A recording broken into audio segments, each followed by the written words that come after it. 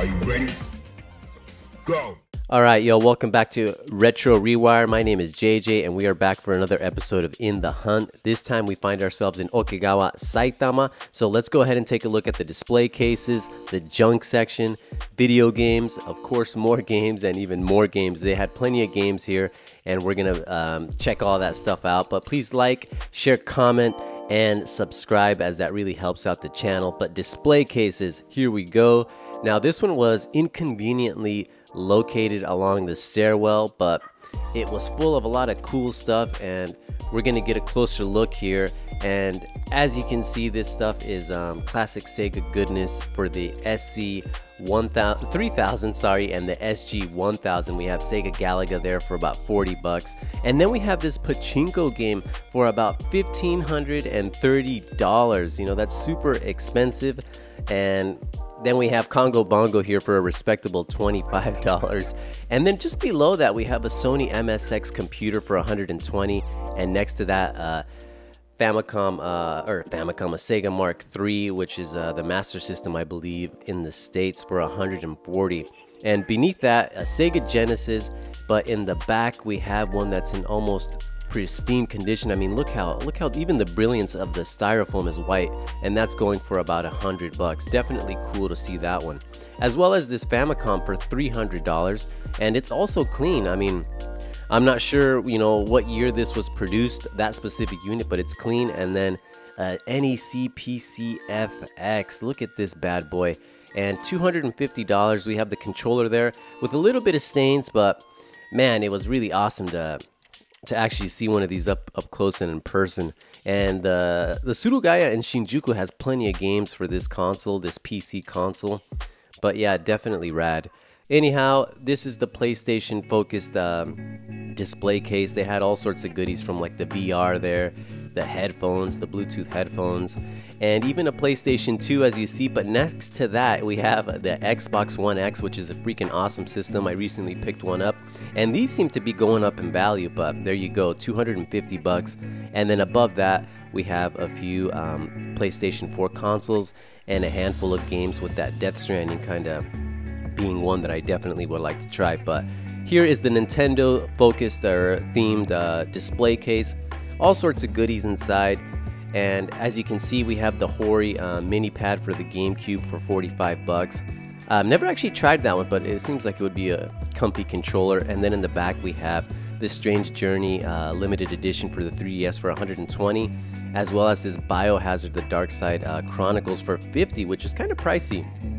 And then of course we have our loose carts, a Neo Geo Mini in the back there, and then all of these themed Wiimotes, which is nice to see all of those gathered up close and personal, and then Amiibos up at the top. But that's it for the display cases. Let's take a look at the junk section, and right away we have plenty of consoles. We have accessories and just bins and tubs full of cables and odd controllers, all sorts of goodness. And 300 yen for that black Wii. I mean, if you're into the Wii, definitely that is a steal of a deal. And most of this stuff, it's untested, you know. But I picked up a Famicom from a junk section at a different hard off, and I had extremely good luck. It was clean, none of this sun fading like you see in the ones here. But usually buying these is going to be a safe bet, and it has a little tag there which I believe says untested, so you know, buy at your own risk, but definitely not hard to repair, and you usually will find an awesome deal. But here we have $5 for the little steering wheel for the 3DS, for the original 3DS. And then next to that, we have the Saturn Bomberman multi-tap for the Sega Saturn for 30 bucks. Haven't actually seen the box for this. Usually when I see this thing, it's loose, but that was definitely cool to see the original packaging. Then we have a few odds and ends here, and below that we have the original PlayStation, which is a freaking awesome console.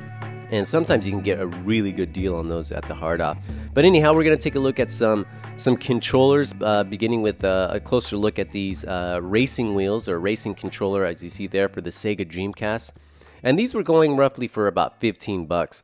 So not a bad price, and as you can see, the box is actually not really sun faded, but it does have like some tape there and whatnot. And I believe these are untested, but my gut is telling me that these things work, and I kind of regret not picking one up. And then above that we have quite a bit of PS2 fats, and I think usually Hard Off has a testing station, so you can test out these 360s, the PS3s, and I've actually shown that in a video before. But yeah, I wanna add a PS3 fat to my collection, but hopefully not gonna happen anytime soon, but hopefully in the future. But up above at the very top we have the Hori Hayabusa fight sticks, and let me tell you, they had tons and tons of Hori controllers here, and we'll take a look at a few. But before that, I just want to show this Sega Saturn racing wheel. I actually ended up picking one up a few months back at a Hard Off, and definitely worth it. But as you can see here, we have more Hori fight sticks. There's just a ton of fight sticks, and this is kind of a testament to the, I guess, the success that Hori has been seeing lately, especially with with the PS4 and especially the Switch. They're just selling a lot of controllers nowadays, and a lot of them are in fairly awesome quality. But then we have this bad boy. Look at this, the twin stick for the PlayStation. I've never actually seen this bad boy up close and personal, and the box was actually huge, and this thing was going for about 20 bucks. I would definitely like to try that out, but that thing is just too big. I don't even have any. I don't think I even have any games that would fit. But game aisle, let's take a look at the game aisle, and as you can see here, we have PlayStation 3, and then different prices because they have different units and whatnot. And then we have a Super Famicom, which is clean, no sun fading there, but 65 bucks. And below that, of course, some GameCubes, which include the Game Boy players. So that's kind of nice to see. And then next to that, we have the good old Wii U.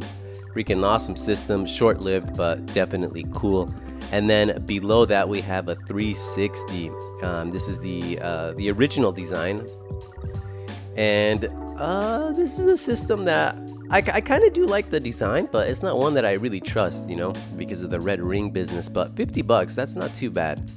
And with the exchange rate, it's actually a little bit lower than that if you're paying in dollars, which Hard Off actually accepts US dollars, so you could pay in that and no problema. But you're going to be at the mercy of their exchange rates, and I believe it's an okay rate. But look at this, more fight sticks. I'm not sure if these are Hori ones. They do, sure, that white one does look like it, but this one does not. But 100 bucks for that one. And then of course this wouldn't be a proper game aisle without tubs full of loose cards and PlayStation games. Look at this, Tobal number 2 for 3 bucks. Now I was really tempted to pick this one up, but unfortunately it did not have the manual, and since I'm a sucker for all that stuff, I gotta have it complete. But this one, Tobal number 1, was 100 yen, and it was complete even with the spine card, so I ended up picking this one up. And this is a pretty cool, funky fighting game by Squaresoft there. And then I regret not picking this up, which is Enemy Zero. I do have a copy, but I'm actually wanting to get this version of this variant of the cover, because it's a little bit cleaner. Usually the one that has a little holographic cover is a little bit dirty. But we have Sonic Adventure, the 10th anniversary. Now this doesn't actually include the game. It only includes, of course, the box and the 10th anniversary goodies. And kind of surprised to see that one. And then we have Battle Arena Toshinden for $1. I actually ended up picking up this game as I had a fun time with it way back in the day. And then Dragon Ball Z. This is actually one of the weaker entries into the Dragon Ball Z video games, and I used to own it for the Sega Saturn, but it was interesting for what it was, but nothing really great. And I'm not sure what this is, but this is gonna segue us into the Super Famicom games. And look at this, The Art of Fighting, 18 bucks. And I just want to show the backside because, interestingly, no screenshots, but it does have artwork for all the central characters of the game. And then we have Dark Half by Enix for 15 bucks. Haven't seen this one before, but that artwork looks pretty rad. And from the screenshots, we can see that it seems to be like a strategy RPG, so probably definitely heavy on the Japanese text. And then we have this miniature Gundam GX. Don't know too much about these games, but they sell quite well in Japan, and judging from those screenshots, it looks like a pretty interesting entry into the series. But we're just gonna skim over these Super Famicom games with the Goemon 2 there for 18 bucks. That's kind of the standout one, and that's not a bad price for that game. But here we'll get for Super Mario World, $10, and that kind of gives us more of an idea of how they have things priced. $12 for Super Mario Kart, which seems to be like the new standard for those games. Granted, if you look, you can probably find them for cheaper, but I guess not too bad on the pricing there.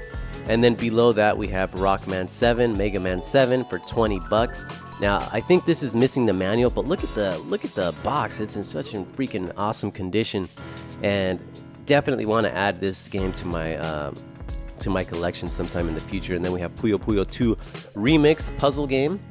And then feel free to pause here if you want a closer look at some of these other Super Famicom games. And then we have Sailor Moon R, $18, and this seems to be some kind of fighting game. Never played it, but definitely interesting. And that's where I'm going to end part 1. In part 2, we're going to continue looking down the game aisle. But as always, thank you for checking out Retro ReWire. Please like, share, comment, and subscribe, and I hope to see you all soon. Ciao.